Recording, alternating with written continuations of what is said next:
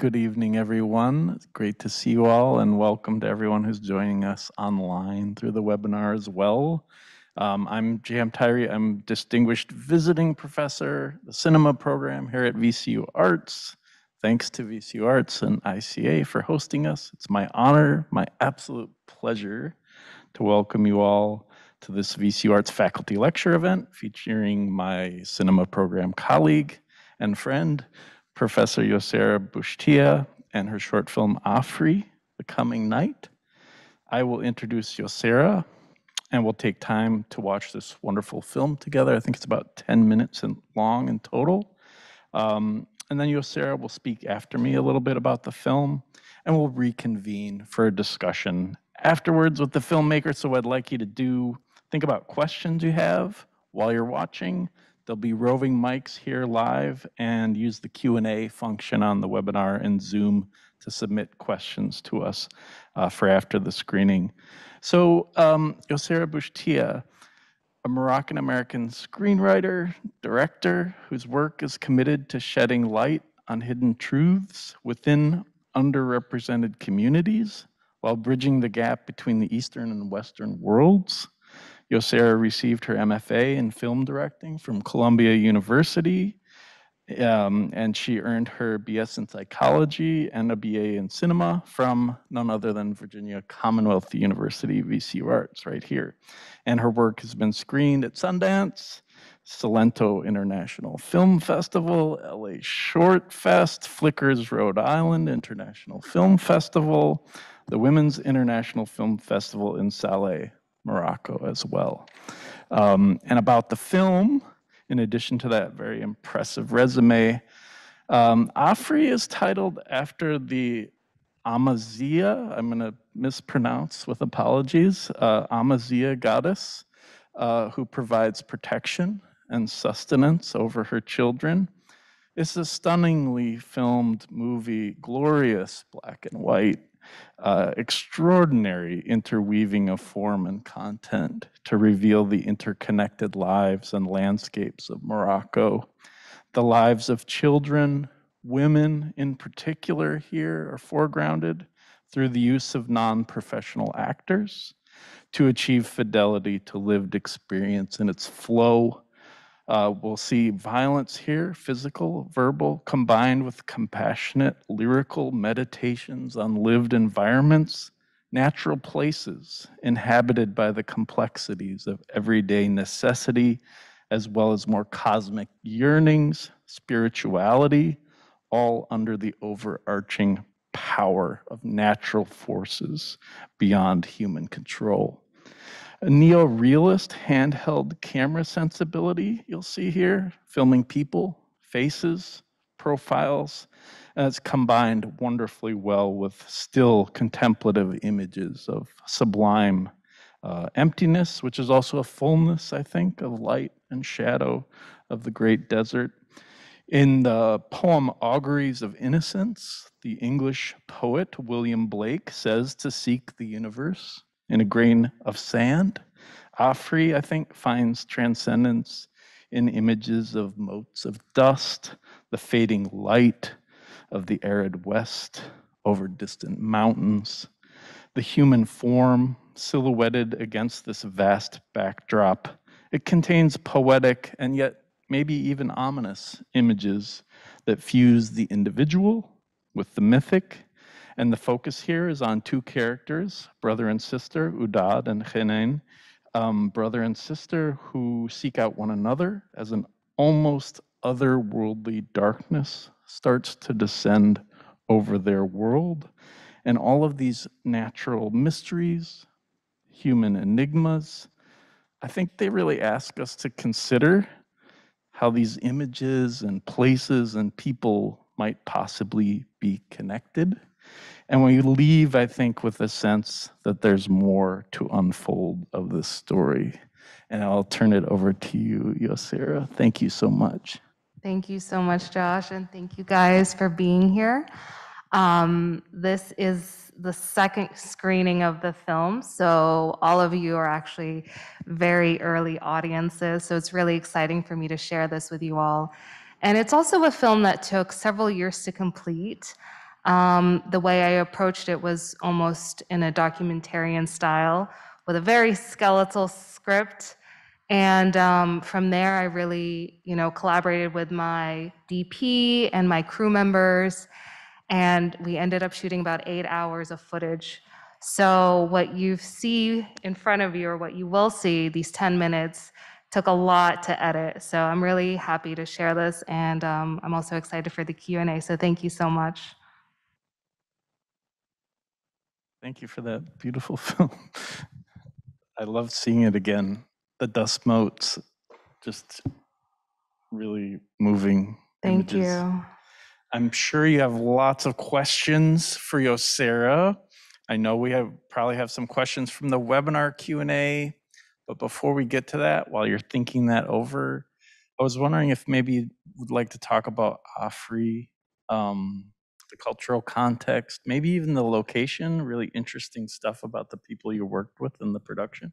Yeah, absolutely. So, AFRI is an African deity, and this film was filmed on location in Ouarzazate, Morocco. So, Ouarzazate is also known as the gates to the desert. It's about 3 hours south of Marrakesh. And AFRI is this deity that has been there pre-Islam for thousands of years. And really, it's how Africa got its name. When the first, Europeans came across, they discovered that many of the indigenous people were worshiping this feminine deity. So I wanted to honor that and really just go back and reclaim her essence, because I think history has buried her in so many ways. So it's a tribute to that, and also to the people, to in Ouarzazate and the Amazigh people. And about this town, it has a really interesting connection to cinema. Did you want to talk about that a little bit? Yeah, so Ouarzazate is also known as the Hollywood of Africa. There's a big studio there. A lot of, films and television shows go through there. So the family I worked with, they were non-actors. However, a lot of them have been extras in films, from as early as Black Hawk Down to, Game of Thrones. So they were very comfortable with the camera. And the town itself was very friendly to us shooting there, although our style was totally different. It was, like you said, we were playing with realism in a poetic way. So yeah, it was kind of an interesting dynamic just to see the studio system present there versus, what we were creating. And the buildings, they have an interesting story behind them as well, right? Yeah, so the buildings were an abandoned Club Med from, I was told, from the 80s. So we were trying to shoot around, the pools, and to make it look, not like it was a tiki bar, things like that. So it was interesting. But yeah, that's kind of the history of it. Perhaps some questions from the audience? Thank you. I see a few hands up.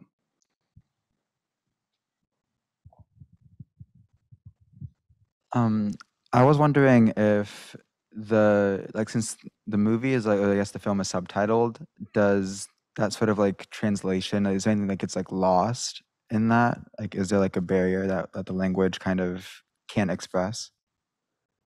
Yeah, I mean, that's a good question. I think with any language, things get lost in translation. So what they're speaking is Amazigh. Morocco, the official languages are French, Arabic, and Amazigh. I personally do not speak Amazigh, so I actually had, luckily they spoke to me in Arabic, so we were able to, work together. But I had people on set who were helping me translate my dialogue that I wanted them to say, and so still, it was kind of a challenge. But I think that's kind of the beauty of it, because even still, translating the story to screen, I had a hard time with that, just the poetic elements that I wanted to play with and the messages behind it. But I think a lot of it is universal. So hopefully, it spoke to you.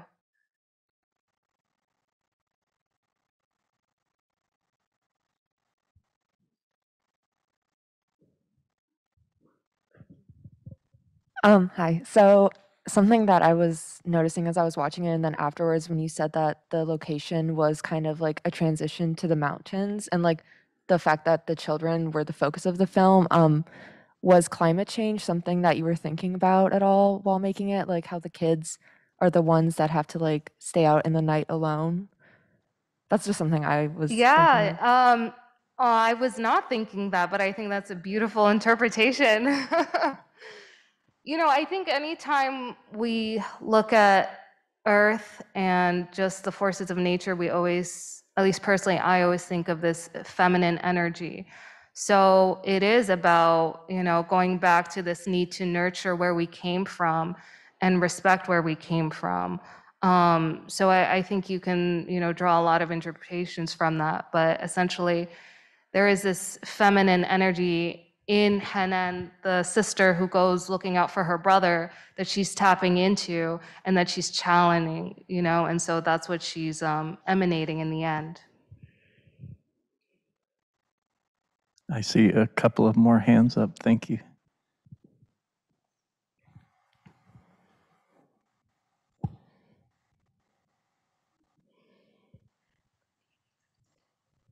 I was wondering about how a lot of times like more feminine aspects are seen as like passive, and I noticed like when they were inside, she kind of like went, I would presume her mother or some sort of like elder figure, she kind of like allowed the mom to direct how she treated her brother. Or but then when she, and like also I noticed that at least for me, like when she was in contained spaces inside, she seemed much more like subordinate. Like when she went down into the cave, she had a moment where she seemed like she would just stay there, and like when she decided to go back up, that's when the energy was kind of like freeing and she was able to assert herself. And I was wondering like how you decided to like play with the different moments of like assertiveness and passivity within how you portrayed her in the film. Yeah, that's a really interesting read. I think there's a gentleness to her character. And then there's a moment when she's in the cave where she realizes she has to do something out of her compassion. So that's the moment that compels her to go out looking for her brother. So again, it's because I'm playing with this mythology of, there's two suns in the sky and they're going to set for the first time in a long time. And they're afraid. They're afraid of what that means to them. But through that, she's able to find the courage out of her love for her brother to bypass that and go look for him. So again, it just stems from this need to do something out of love. So, and that's how she's portrayed.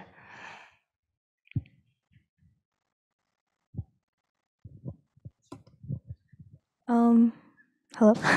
First of all, I just wanted to say that being your student right now, getting to see your work is really, really cool. Thank you. Yeah, and my question was, in the film, you can tell that the sister and the brother have a close relationship. They do care for each other. He goes to her for help and when he is in need. And I think with how, not with the length of the film, I feel like that would be it. It was well portrayed how just of a balance the dynamic between both of the siblings. So I was just wondering, was it hard to have to cut down those 8 hours and have to decide how to portray that dynamic so perfectly, I guess? Yes, it was it was very hard. Because I had just like an outline to work with. You know, there were moments when I thought, oh, no, this is Udad's story, the brother. And then there were other moments where I thought, no, this is Hanan's story. And so, you know, through editing, I really realized that it's a dual protagonist, you know, and they kind of switch off in the middle there. But that was because I was kind of working just sheerly through improvised, you know, scenes. So it was really challenging. I mean, going through those 8 hours of footage, I had to kill a lot of darlings, and it was not easy. But ultimately, I feel like it came down to what was the essence and how can I portray that with what I have. So that's what I got in these 10 minutes. In that specific sense, are you starting with the image, the most resonant image, or are you starting with the idea in terms of your creative process? Which direction do you like to go in with that particular polarity in your art? Yeah, because, you know, at the end of the day, I always feel like story is king in a lot of ways. And so I always have to make sure the scene has a turning point and, you know, the scene has a specific point of view. And so it was challenging for me because while I wanted the images to speak for themselves, I knew that I needed something emotional through the characters, through the writing. So the writing came through the editing. So it was a constant back and forth through it, and which is why it took a long time for me to finish this. But I would say, yeah, it was a balance I had to strike. And how do you strike that balance of sort of not over-explaining? Is that a fair way to put it? Yeah, you know, it's tough, right? How do you not over-explain, and how do you not feed the audience too much, but also get them engaged and get them intrigued and get them interpreting? But you know, I'm still pretty early in terms of my screening, so I'm really excited to see how audiences are responding to it. I think I tend to over-explain, so this is, you know, this is kind of new for me to kind of step back a little bit and let the audience trust in the images and the story. We do get a bit of information like the lady of darkness. I think is that the right line? The lady in the darkness? Yes, the lady in the darkness, yes. Yeah, so you know, that's referring to AFRI and her fierce presence and her fierce side that she has. And you know, it's really the men that are afraid of that. So yeah, you know, I think really this is a beginning to a feature length that I plan to continue. That's wonderful news.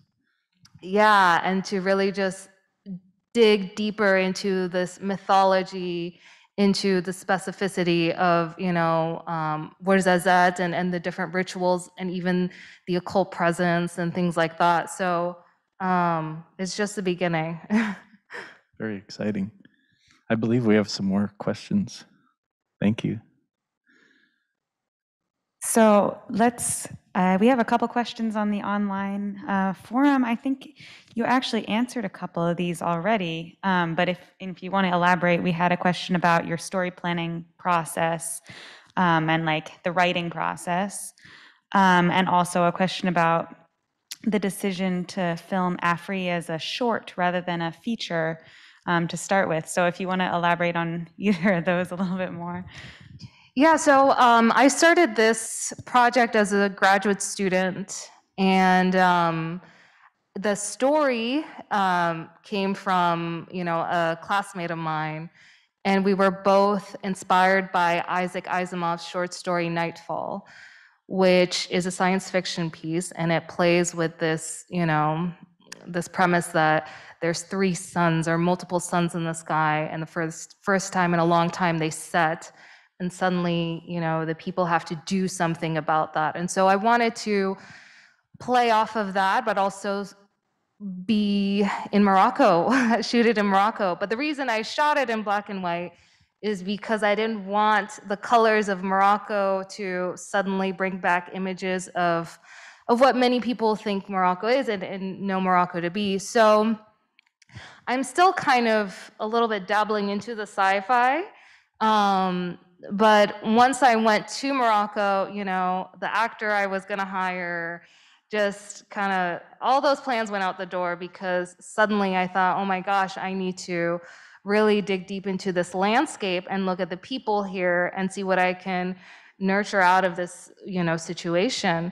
And so a story evolved out of that. And again, I just had like a 4-page, very rough outline of scenes that I wanted. But then as we were shooting, you know, there were moments, very mundane moments, that suddenly I was like, oh, this is really interesting. You know, the moment where they're soaking the sun into their skin, like all of that was just me just observing what they were doing, and I wanted to play off of that. So it was really collaborative in that way. And of course, it ended up being 8 hours of footage. So the editing process took a few years to complete. But yeah, I mean, I think now in hindsight, I know precisely what I'm gonna look for in terms of the feature. And it really does stem from this, again, AFRI and her presence that's still there. It's quite a big, can I call it a risk or a wager to operate that way for the material to emerge out of the situation itself? It's very exciting, and you can feel that in the film as well. Yeah, I mean, it's again, like, I'm pretty methodical and I prepare everything in terms of shots, but this was very new because, you know, it was also really, you know, exciting because it was suddenly very spontaneous. But it made me really aware of the present and what I was seeing, and it made me really observant. You know, obviously, I think with any documentaries, the editing always takes up so much time. So I think it kind of had that same process. But the risk definitely outweighs, you know, it was worth it in the end. Did that allow the players, the actors, to actively, creatively collaborate as well in that case? You know, the moments with the children, again, that was totally improvised. I was just telling them, go play, you know, here's some marbles, let's see what you guys come up with. And they were just so excited, you know, that the camera was rolling. And so we started filming their shadows and what that meant for, you know, for the storyline. So yeah, they had a huge role in the story and even in the scenes and the turning points in the scenes. And combining that with genre fiction works so beautifully. It's Yeah. such an interesting polarity. It is. I did see at least one other hand up. Thank you.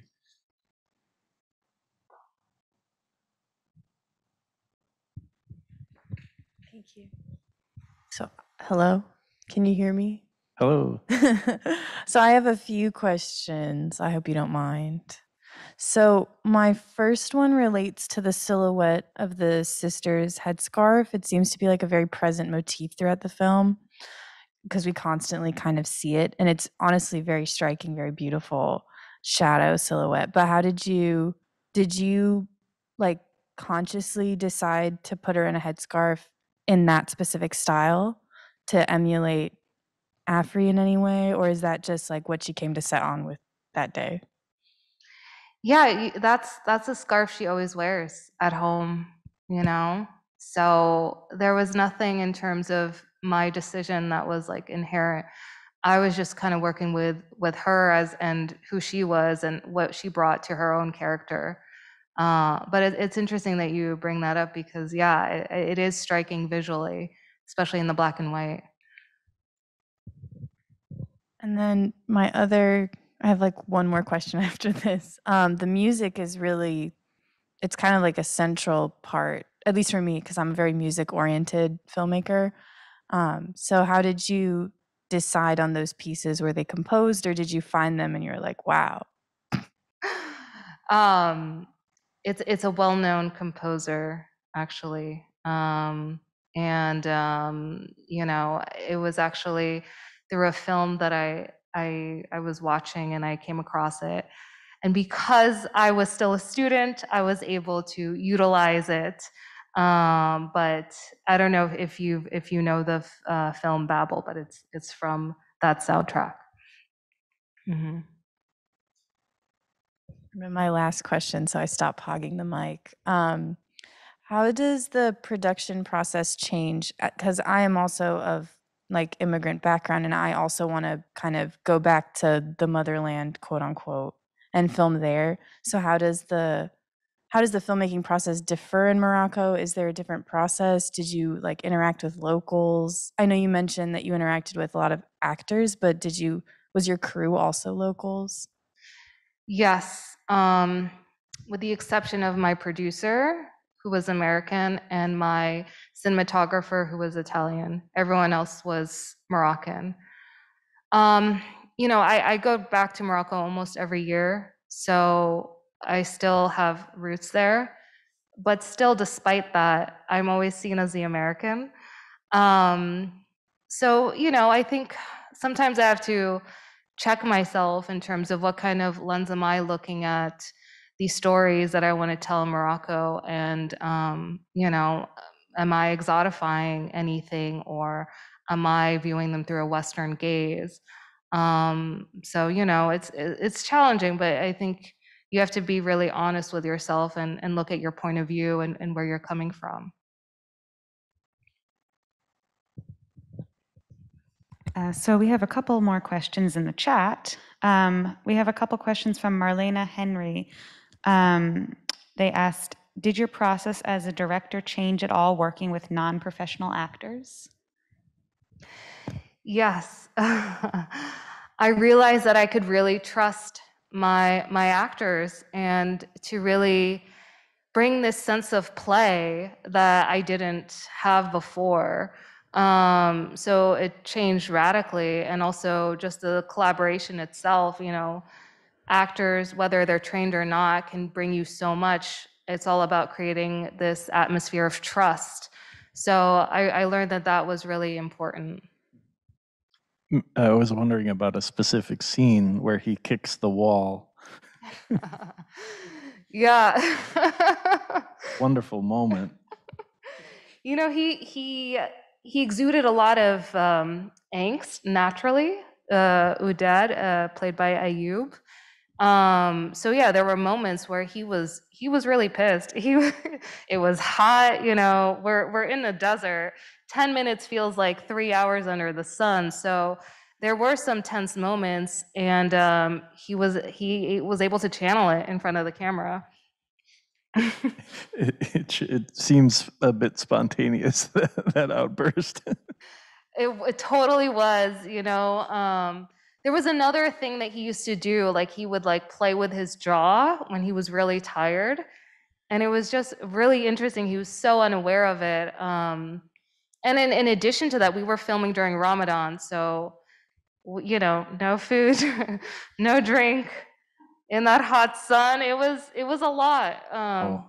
So that also brought this very slow, I think, paceness to their movements. It kind of added to the ambiance.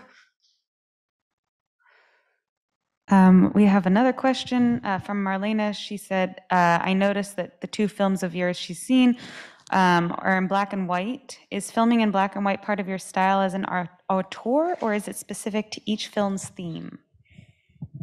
Yeah, it's not part of my style as a writer director, but I really look at what the story needs, and just what kind of sensibility I need to tell that story in the best way possible. Again, because this was originally a science fiction story, inspired by science fiction, I really wanted to take away the colorfulness that Morocco has. So that's why I played with black and white, and also deepen the mythology. I would say it just always depends on that story. Would you like to talk a little bit more about the equipment, the camera, and the use of it? Yeah, so this was extremely low budget. We had 2 cameras. we had a Canon 5D and a Canon 7D. Most of the time they were rolling, simultaneously, but it was just super low budget, and still we were able to use just natural lighting, mostly, a few flags here and there, but we just played with the natural environment as much as we could, and it was, very, very cheap in the end. And small scale, allowing you to be intimate with the more handheld, but also the breathing room the film has so wonderfully in the balance with the still shots compared with the more neo-realist handheld. Is that a fair way to put it? Or Yeah, absolutely. I think because even the crew size was so small, I was able to spend so much time with the family, with the two main actors, and I was filming the rehearsals. So some of the shots were rehearsals. We were just playing. So again, just took off the pressure. Sometimes big cameras can feel intimidating, especially with non-actors. So it brought this playfulness that was really nice. Yeah. more questions? Great. Thank you so much. That was beautiful. I appreciate you sharing it. I have a question and a comment. Before we saw a single image or heard any dialogue, this amazing wind came in even before the music. So I was wondering if you would talk about that as a choice for opening the film, because at least for me, it brought me immediately into the mythical realm. And then I know you've obviously chosen the best 10 minutes of your 8 hours of footage, but I'm so curious about the other 7 hours and 50 minutes and where they're going to live.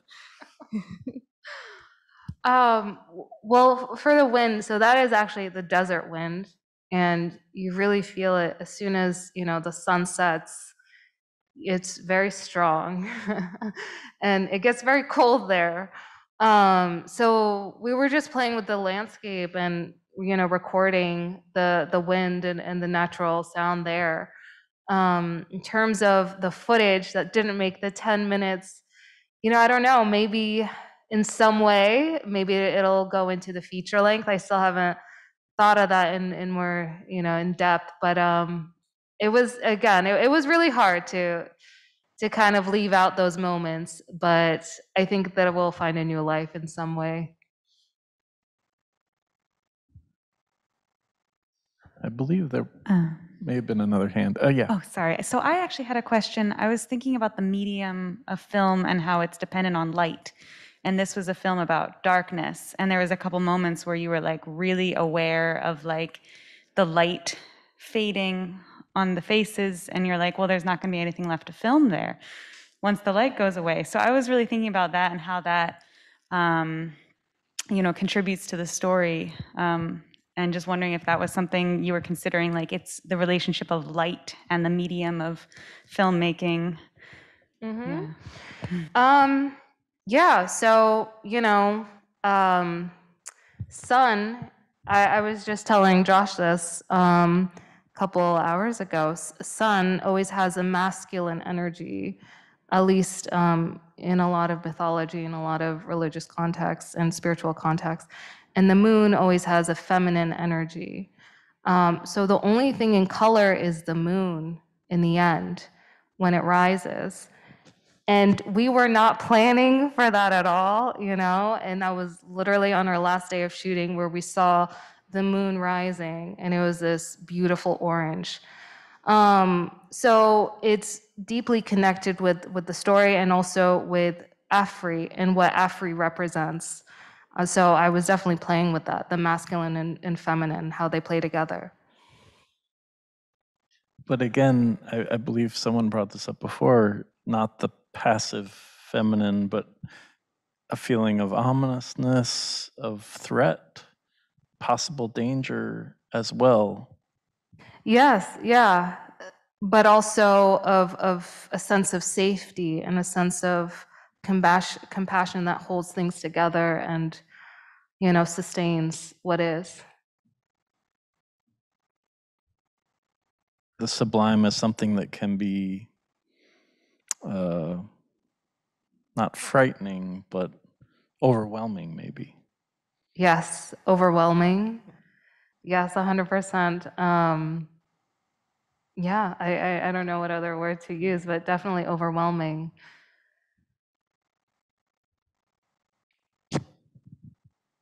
I sense a few others would like to speak. Thank you.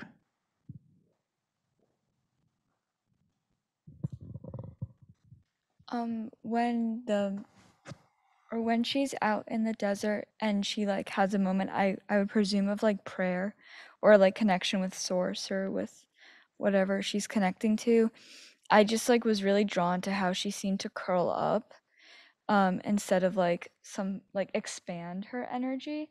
And I was wondering like what you were thinking about or how you made that decision in her like position and posture during that moment, or if that was something that she just naturally did and you played with.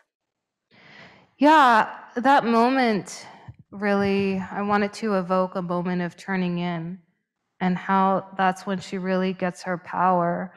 And, you know, she also starts hearing the blessings of the other people, you know, praying. And that's when she really gets recharged. So it's a private moment, you know, and it's a gentle moment, it's an intimate moment. And I think the best way to evoke that is by curling down and, you know, turning inward.